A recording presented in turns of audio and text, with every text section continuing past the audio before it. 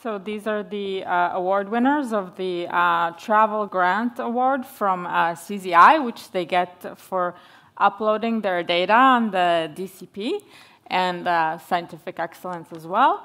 And so this award gives them the opportunity to actually go to the HCA meeting and give a talk. So the first talk is by Benjamin Stewart. He's from Cambridge, and he's going to talk about immunity in kidney. Hello, my name's Ben. Thanks for introducing me. I'm from the University of Cambridge in the Wellcome Sanger Institute, and I'm supervised by Mena Clapworthy. And I'm going to tell you today about some work that we've been doing to try and understand how immunity is organized in the kidney, both in terms of anatomical space, but also in terms of developmental time. So the kidney is a fascinating organ to work on. It has a role in preserving and maintaining homeostasis. So anatomically, there's an outer cortex, and then going down a medulla and a pelvis where urine collects. And the kidney is made up of repeating nephron units, which are arranged over corticomedullary pelvic depth. And in the cortex, we find the filtration apparatus and proximal tubules. And as we go down, we eventually encounter the pelvic epithelium. And this is the first port of call for ascending bacterial threats to the kidney.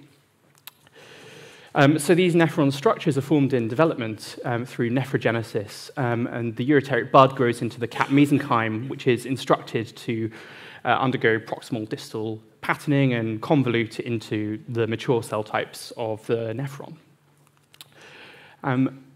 There's also a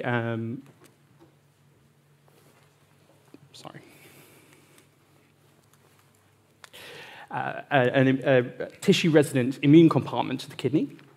And previous work in our lab has examined CD14-positive mononuclear phagocytes, and we found that defense-polarized macrophages are present in the medulla, and this is ultimately orchestrated by the high salt environment that's found there. So we next wanted to sort of more broadly profile immunity in the kidney and leverage our ability to generate kind of atlas-scale data sets using single-cell transcriptomics in both the developing kidney and also in the adult kidney. And to do that, we have got tissue from two sources for mature kidneys, both tumor nephrectomies and organs which have declined for clinical transplantation. And then we've also have a collaboration with the Human Developmental Bioresource, and we've used 6 kidneys from 7 to 16 post-conception weeks. And these have been dissociated using a standardized tissue processing protocol, and then we've used high-throughput droplet encapsulation, single-cell RNA sequencing, and ultimately we've got around 40,000 annotated cells for the mature kidney and 27,000 annotated cells for the fetal kidney. So next we'll take a bird's-eye view of the mature kidney, and here we can identify populations of nephron cell types dominated by the proximal tubule, endothelium and stromal subsets. And we found an unappreciated diversity, previously unappreciated diversity of immune cells within the kidney with T cells, NK cells, B cells, and mononuclear phagocytes. We then asked, where do these cells live within the kidney? And we categorize them into cortex, corticomedullary, and pelvis, so we're going down through depth here. And we find that proximal tubular cells and podocytes are present in cortical samples as we'd expect. Interestingly, we found an enrichment of B cells within the cortex and a relative enrichment of mononuclear phagocytes in the medulla and pelvis. So looking now at the fetal atlas that we've generated, again, we see the developing nephron, stromal and endothelial compartments, and also a very diverse immune compartment. And looking now through developmental time, at the earliest time points, we see cap mesenchyme cells predominantly, and then as we go through, we see the acquisition of mature cell types within the kidney. In the immune compartment, the earliest cell types we see are macrophages, and they're joined at later time points by adaptive cells, T cells and B cells.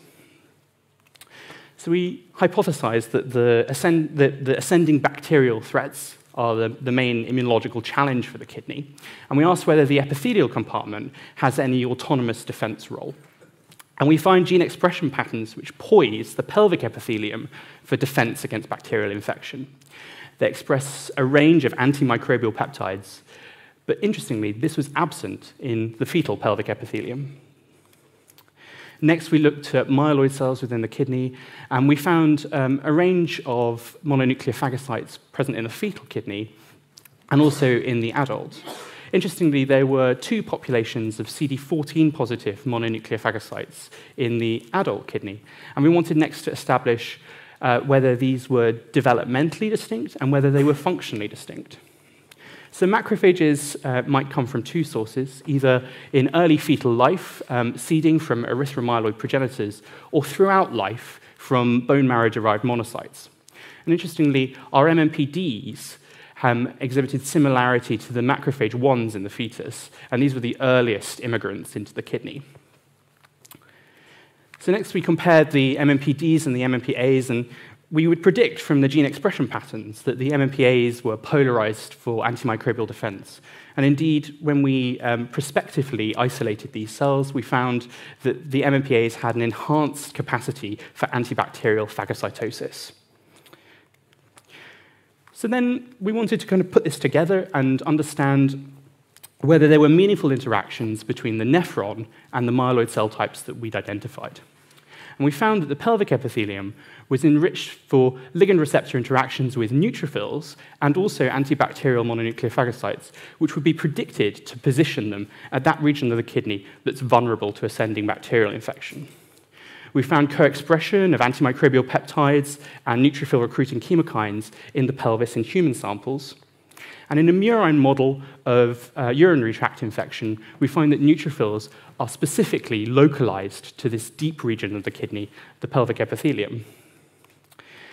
And again, comparing the fetal to the mature kidney, we find neutrophil recruiting chemokines are present in the mature nephron at the deep aspects of the kidney, but that's not present in the fetal nephron, suggesting this gene expression pattern is acquired as we go through life.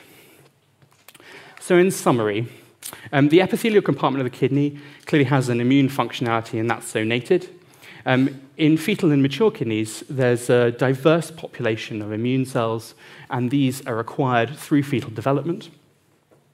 And epithelial immune interactions appear to localize antimicrobial mononuclear phagocytes and neutrophils to the pelvic epithelium to counter the dominant immune threat.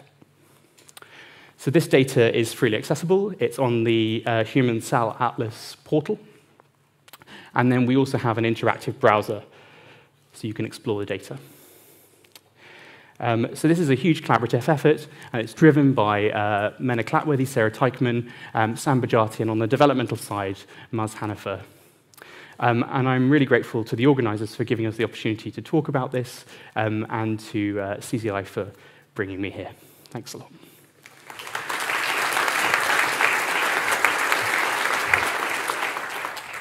Questions? I think a lot of people find that detecting neutrophils is a little bit difficult when using droplets.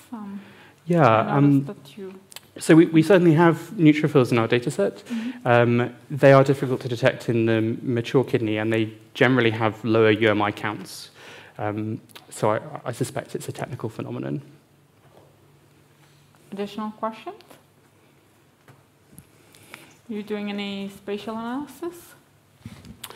So we've tried to sort of initially develop these atlases of single-cell RNA-seq and then go with focus questions to our human samples, sort of like I've illustrated.